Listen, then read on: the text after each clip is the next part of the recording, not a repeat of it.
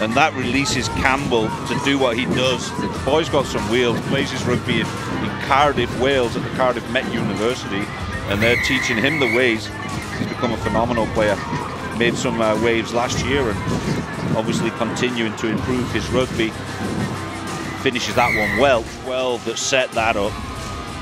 He's been phenomenal. Dietrich King, and then he ends up releasing the 23, Cherwiko, to get in, and he even manages to get himself towards the sticks to make it easy for the kicker as well. And again, pops the ball out to the supporting player, but then comes Purcell, big number 17, just bullying his way over the line, and again, great support line by Purcell, just wide this time, and he was over 2 shoots.